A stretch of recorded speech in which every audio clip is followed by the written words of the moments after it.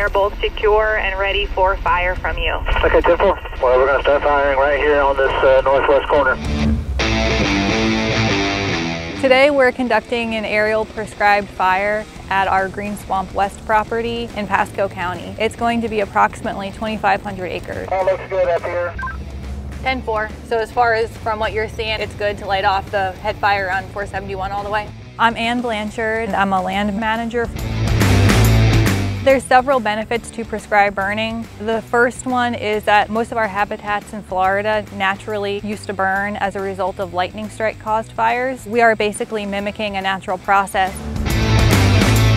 Another reason why we conduct prescribed fires is to reduce the risk of catastrophic wildfires. We are reducing fuel loading in the burn unit. We're combusting all the excess fuel that might have built up over the years, including vegetation, grasses, brush, pine needles. The district burns around 30,000 acres a year. We have crews on the ground, heavy equipment crews, and crews that light by hand, as well as a team that goes up in the helicopter and ignites from the helicopter. So far, a couple of passes. Looks like we got good ignition on the ground. 10-4. Thanks, Alan. I will relay to Reed and Maggard. The crew in the helicopter consists of one land management team member who navigates with the helicopter pilot and one member who controls the machine, which drops the aerial ignition spheres.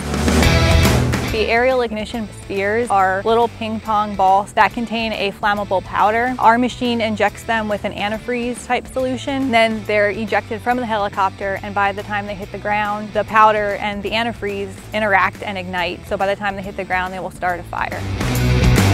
Prescribed burning benefits the water resources on the property because while we reduce the fuel load, it allows the water to percolate better into the aquifer. This burn was a huge success. We burned well over 2,500 acres, which was about 7 distinct burn units that if we did it by hand would have taken probably 6 days. We really saved the district a lot of time and money by utilizing our resources in this way, and ultimately benefiting the natural habitat and ecosystem.